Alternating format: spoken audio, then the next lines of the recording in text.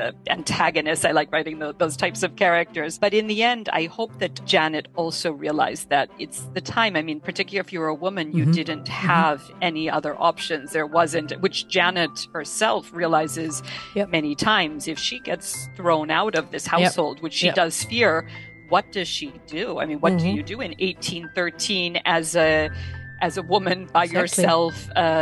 She realizes that she won't be able to live or to make her living. So I think at one point, even though, let's say, they're antagonists, she does realize that it is important for her to secure a husband, and perhaps not for the right reasons. Perhaps it's not love, but Miss Chadwick wants her place in society, and she wants to secure it, and that was the thinking of the time.